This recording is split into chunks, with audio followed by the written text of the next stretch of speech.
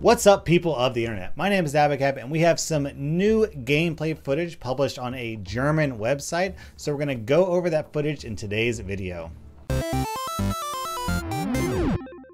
Alright, so the website Gamestar published a video narrated in German of some new artifact gameplay. So we're going to take a look at that gameplay today. And before we do, I just wanted to clarify and sort of warn you that I chopped up the footage a lot because in the video, the guy sort of explains what's going on in sort of extreme detail. So there's parts where he just basically like looks at the item shop and talks for like 2 minutes.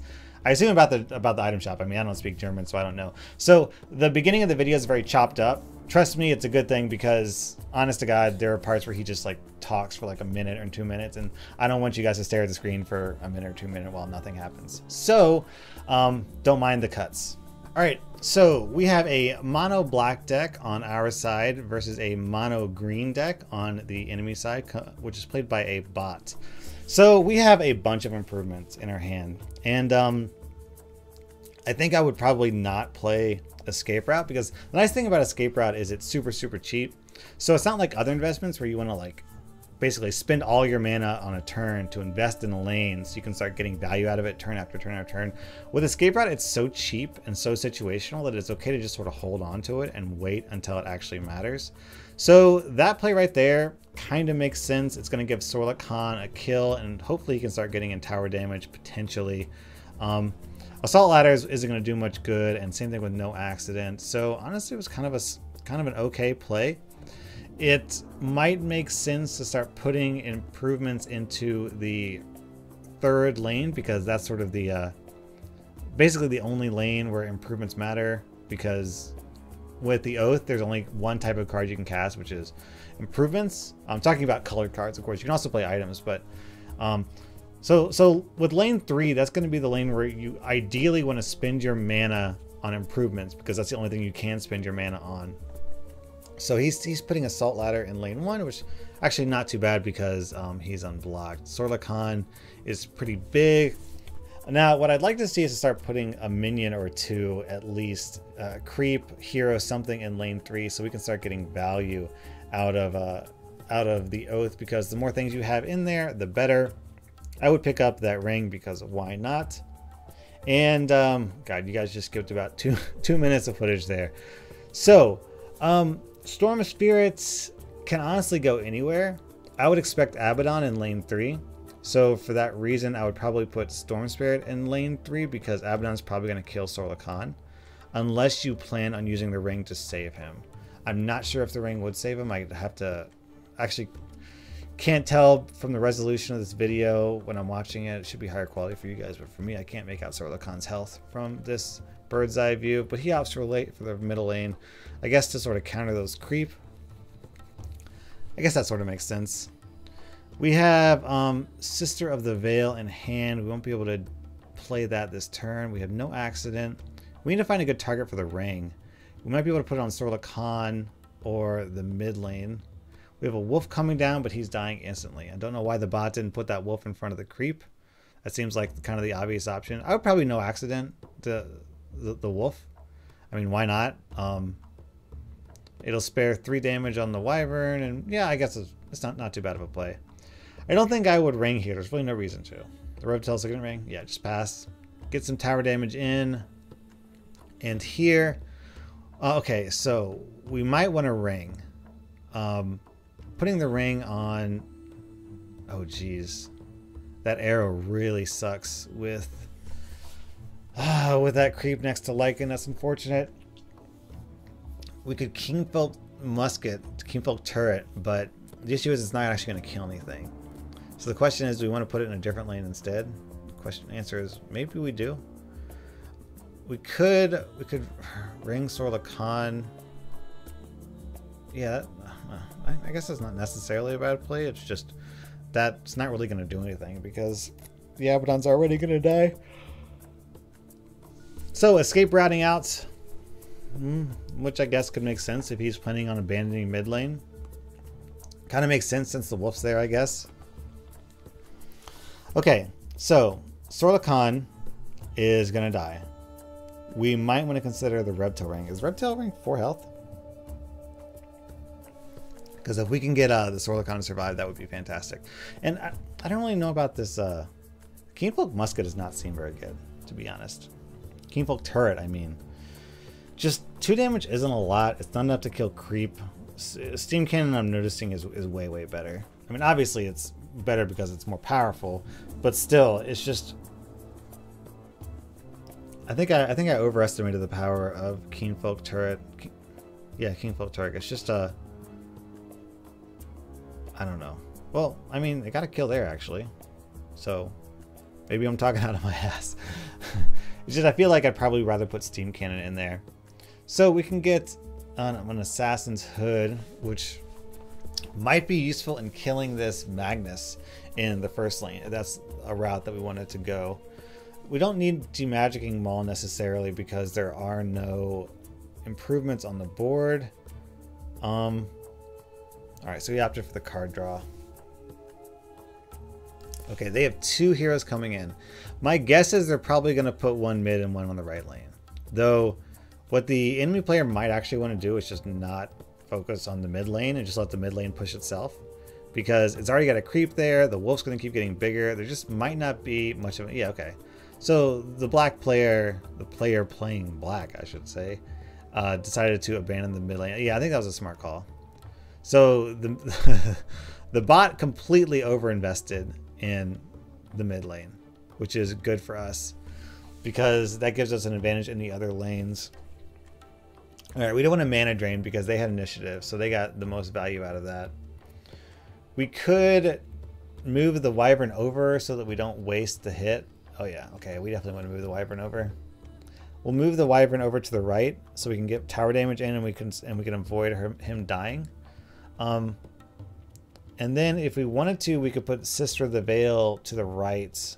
I mean, I guess that works too. You could do Sister of the Veil first, maybe to see if he plays anything else, and then teleport him over. But I would definitely teleport him over because between the Cleave and the Retaliate, this Winter Wyvern's going down, and we don't want that.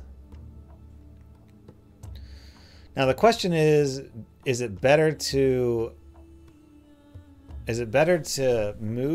redirect the assassin to kill the creep, or is it better to have the assassin hit the tower? And that's a decision that I don't know the answer to because I think that requires a bit more experience. With black, I think the answer is to go for the tower because black wants fast tower damage. And since we don't have any gold doubling items in this deck, I believe, like Payday, we don't really care too much about the 1 gold from the creep. So I think keeping the assassin facing forward is probably the smart call. And that tower is super threatened. And in this lane, there's nothing we can do, which is just fine because we don't care about this lane. We abandoned it. It's going to take him 2 full turns just to kill this tower, and he's got 2 heroes invested in here, which is great for us. Unfortunately for us, one of them is Dark Seer, so we can start moving them out at his leisure, but only 1 at a time. And I don't know why he moved over. What was that, a melee creep? I would have moved over either the wolf or the Treant Protector, because why do we care about a melee creep, man? A melee creep's not going to do much. So personally, I'd probably move over the hero, the Treant Protector. Leave the wolf to keep smacking on the tower. Wait for him to get bigger while he's nice and safe, and then move him over once he's powerful, once he's super huge. So we could Assassin's Hood, but there's no real need to. We could Keenfolk Turret, but there's no need to. That would just lose an initiative, so we just pass. And now we've got that new item that I haven't gone over in a video yet. Okay, so we have a cloak. Yes, grab the cloak, I would say. Blink Dagger. Oh, I wish we could afford it, but we can't. So, since we have initiative in lane 1, I think it's... Oh, let's talk about hero deployment. I'm thinking just 1 on the left lane, 1 on the right lane. Probably... if you're going to put Sorla Khan anywhere, I'd probably put him in the right lane just because she's most likely to get in fort damage over there. Though you could put both of them in the left lane because the right lane is looking pretty strong right now. Honestly, just don't put him in mid. That's the big thing. Putting him in mid will be completely pointless.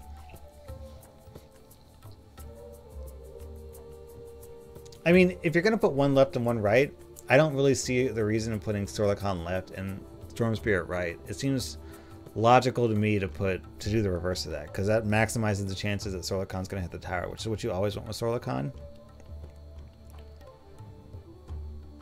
Okay, so since we have initiative, it might be a good call right off the bat to mana drain, because that's going to limit the mana on the enemy side pretty thoroughly, which is going to give us a decent starting advantage. It might screw up his turn. I'm trying to think, is there anything in 6 mana in green that green really wants to cast? 6 mana. Nothing off the top of my head. See, it might not have even made a difference. They have a 4-drop anyways.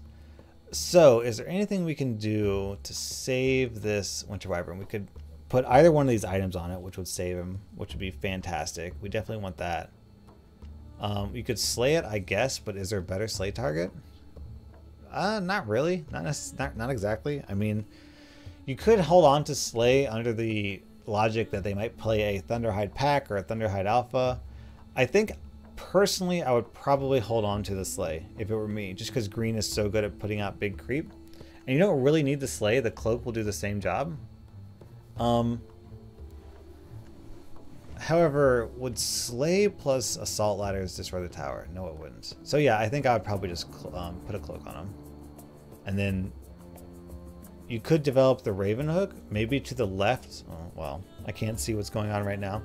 If you play the cloak, that leaves you all your mana, and then you can play the Raven Hook to the left of the Magnus, which could potentially it has a 25% chance of redirecting towards him, which would be fantastic for you, and give you some gold, destroy one of his items. So I think that's probably the best play. Playing the Raven Hook plus the cloak, but it's too late for that now. This player did not see eye to eye with my strategy.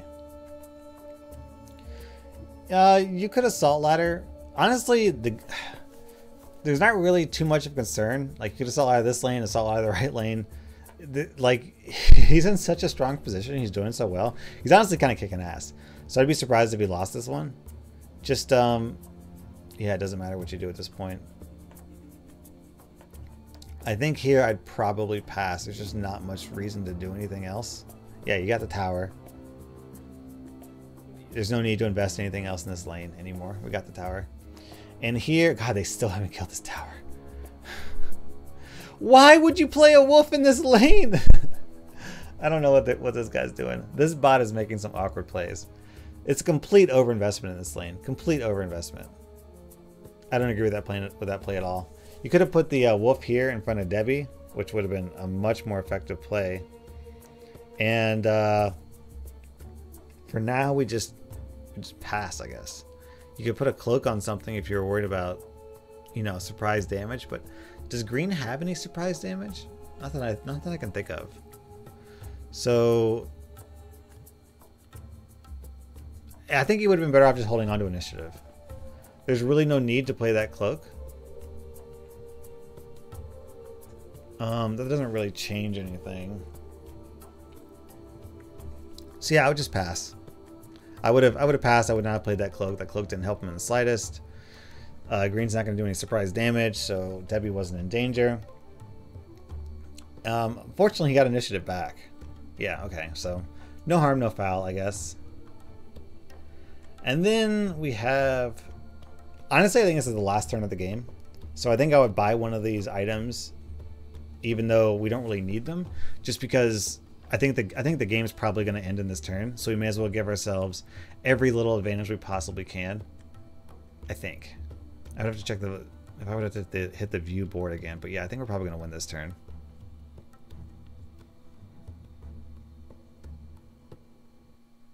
No heroes coming out. Everyone survived. Look at that mid lane. It's so overstacked. It's completely overstacked.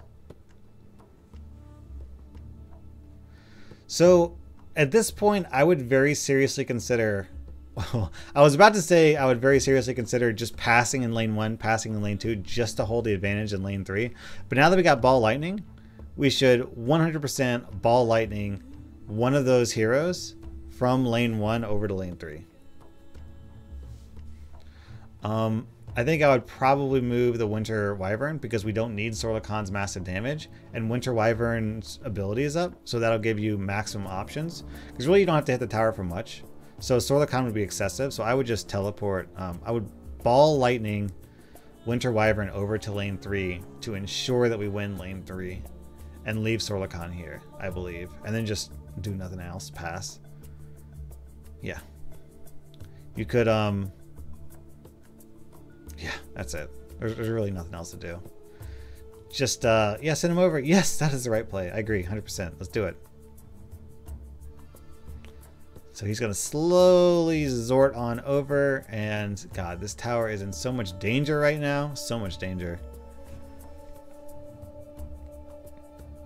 Ball Lightning seems like a such better version of Cover of Night.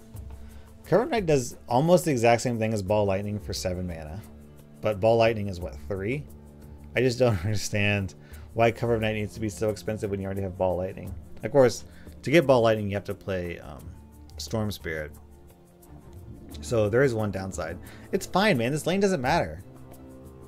I think I forgot to edit this part out and trim it to make it faster, because this is a rough idea of what I was talking about.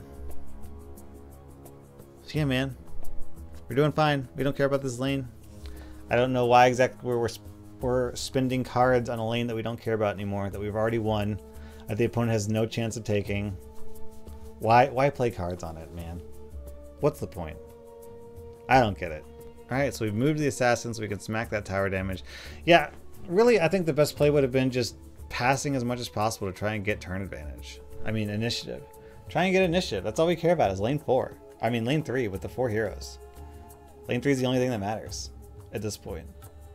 And of course, lane 3 is so powerful. Like, there's such a strong position in lane 3, I don't really see anything going badly for us. I mean, how could it?